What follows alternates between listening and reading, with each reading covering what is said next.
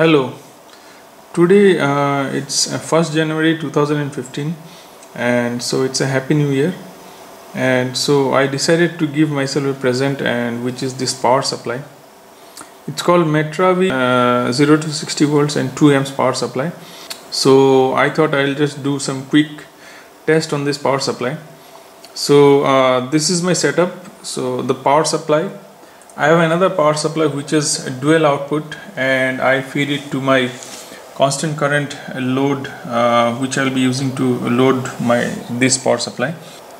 So I am feeding 5 volts here for this power supply for running the op amp, and another which is the variable supply, I'll be tuning it to limit whatever current I need, which has to be pumped from this power supply.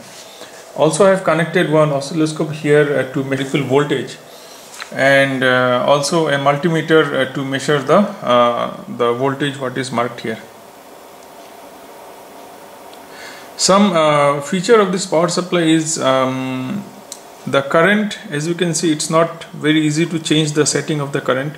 You have to use a screwdriver to change the current setting, but which is good in some sense, because you cannot change the current limit just like that. And also it has this output, so I'll just show you. So if you just click this output, the output basically goes to 0. Because of some reason it doesn't go to 0, it goes to a negative 0.6 volts, which may not be good in some sense. But when the output goes 0, it goes into a constant current mode, where you can set the current by changing this small potentiometer by using a screwdriver. So right now I have just set it to 0.49 or close to about 0.5 amps. Not so good feature of this power supply is that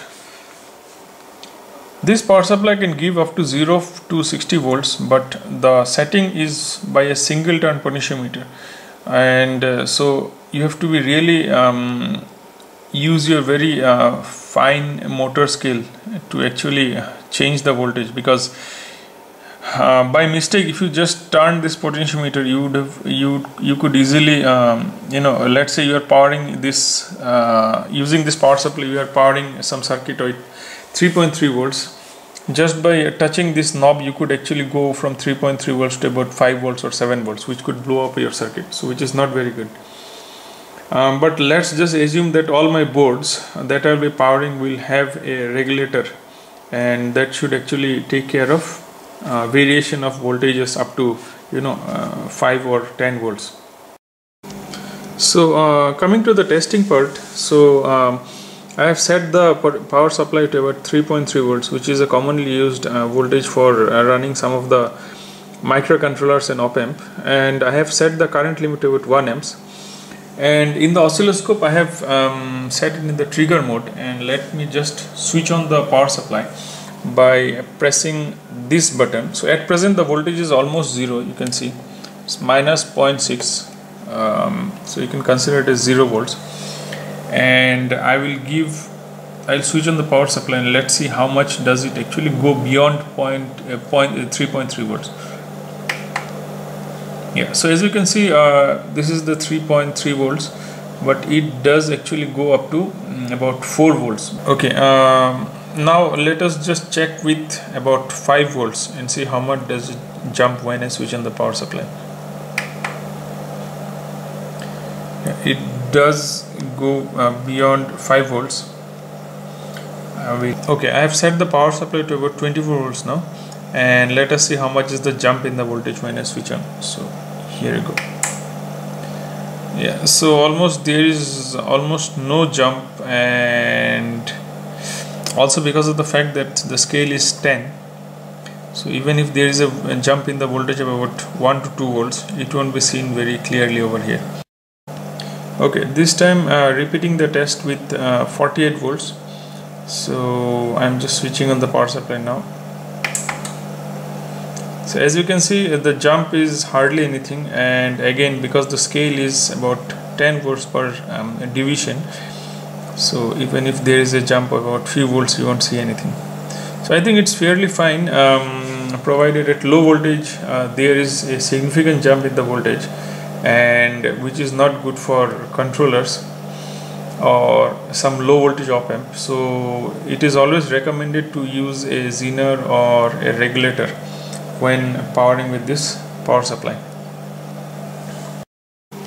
Okay, let's just check the voltage what is being shown on the display against a multimeter. So let me just switch on.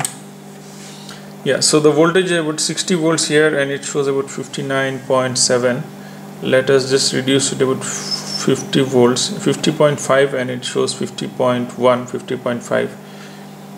Reduce it about 40 volts, 40.3, and it shows 39.8. Yeah, there is a significant difference. Reduce it about, and you can hear the relay clicking when you change the voltage setting. Let's again set about 24 volts and it shows 23.91. I think that's fairly fine. Again reduce it about 11.9 volts, shows about 11.74. About 5 volts here and 4.96 over here. 3.3 volts here, it shows 3.29. I think that's again fairly fine. So I think the voltage reading as such is good. There is a difference of about 100 millivolts, which is quite significant, but again, as I said, I will probably never be powering this powering any circuit directly with this power supply, and my main purpose of this power supply was actually to power devices which needed a higher voltages, and for low voltages I will definitely use a regulator in series. So I think that should take care of any jump in the voltage or any difference in the setting versus the real voltage. Okay, I think we had done enough test with the voltages, so let's just check the current limiting feature of this power supply. So what it should basically do is, I have set the limit to about 1 amps here, and right now it's not giving any output, so the current is limited to 1 amps and this, whatever is the voltage here, should be actually the same as, so if it shows 1 volts here, that means it should be 1 amps here. If it's showing 0.5 volts, it means it should be having 0.5 amps. So that's how the my constant current load is, that's how I have made it up. And also I have set the oscilloscope in AC mode and set the scale very low so as to measure any ripple in the voltage. So let's just power it on. Okay, so the ripple is very less, the current right now is 0. Let me just increase it, and as you can see, I have put both the power supply in the same screen, so I will increase it to about 0.3, 0.4. Yeah, there is a difference in the setting versus the actual current. 0.5, as you can see, it's taking about 0.59, and here you can see the ripple is all over, it's all over the place, and the ripple is about 500 millivolts, which is like huge. So 0.5 volts ripple in the voltage, that's quite significant. Let me just go beyond point, so it's not limiting. Let's go about 0.7, so it's 0.78. The ripple is again increased to about 1 volts, which is huge. Again, it's a huge ripple. By now my, okay, this is still fine. I'm just wondering whether my heatsink would have got really hot. So if I increase it beyond 1 amps, it should actually stop my output voltage. So 0.8, 0.9, 1. Yeah, as you can see, the voltage is coming down, and anything beyond that, it just limits to 2 volts, which is which is not very good, but yeah, it's not very good because it's 1.9 volts, 2 volts, and the current is limited to about 1 amps because my load is actually taking more than 1 amps, so it does limit, but then the voltage doesn't actually fall to 0. So I think this is still fine because I think this overall circuit is still showing about 1 volts which is flowing, considering the resistance of the wire and everything else. So at 2 volts I'm still maintaining about 1 amps. Okay, so repeating the test at about 5 volts. Again the limit is set to 1 amps, so let me increase it.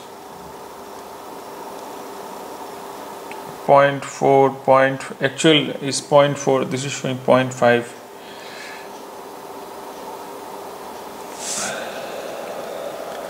Surprisingly the ripple is okay. The scale, okay, there is some ripple.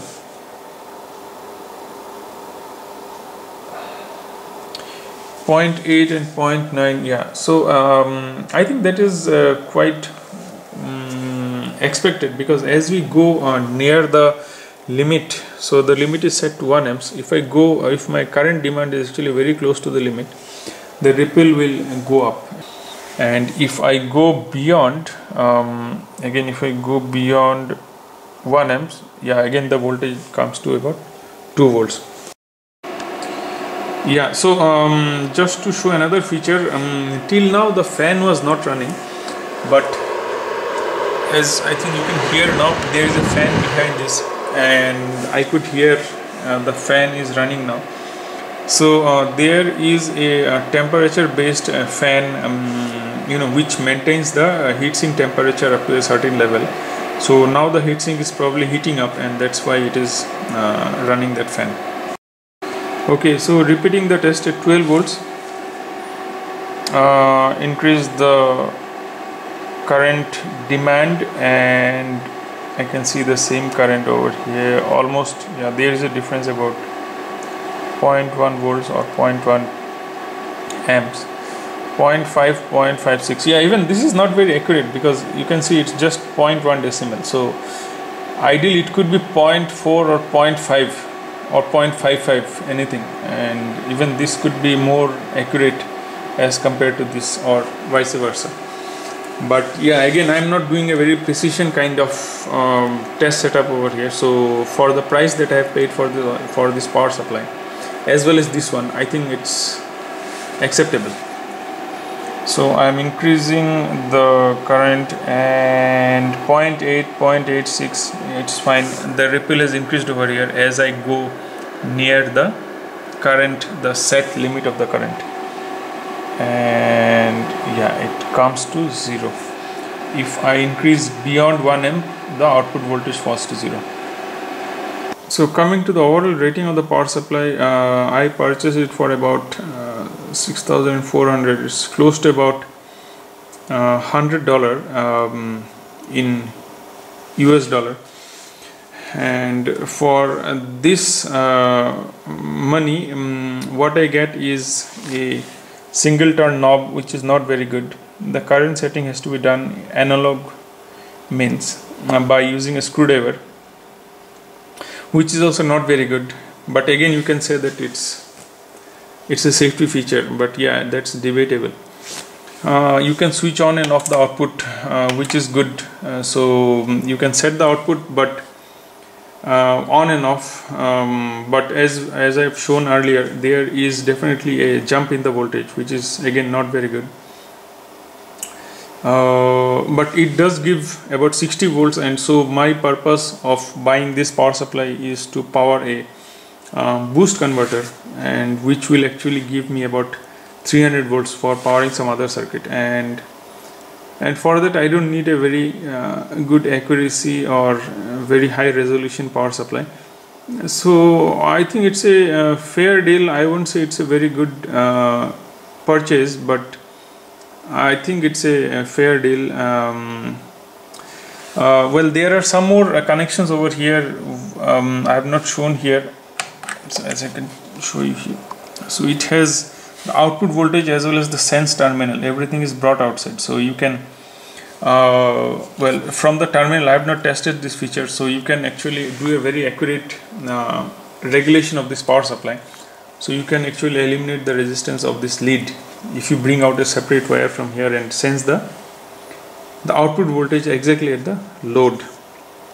Coming to the ripple feature, as I've shown on my oscilloscope, there is a huge ripple as you go near to the set current limit. But again, that's not how you are supposed to run the power supply most of the time. You should limit the current well below that, and the current limit is more like a safety feature. And I think on that level also this power supply is fairly decent, and it has a temperature based fan, so it's pretty silent unless and until you really run it near some heavy loads, and that's when the fan starts running and actually it does some protection of the power supply. And even if you compare the size, I think compared to this, so this is a 0 to 15, 0 to 15 and 2 amps and 2 amps. So totally, even if you connect them in series, it gives me 30 volts and 2 amps. It's about 60 watts. And this is 60 volts and 2 amps, which is again about 120 watts. So this is 120 watts and this is 60 watts. And now if you compare the size, there's a big difference. Now, but again, this may not be able to give me 120 watts constantly, because the over temperature circuit could actually trip this power supply. I'm not sure, I have not tested this, but I think there could be a feature which will protect this power supply. But I think it's a good power supply if you just use it for your hobby or something to do at your home. So happy new year 2015.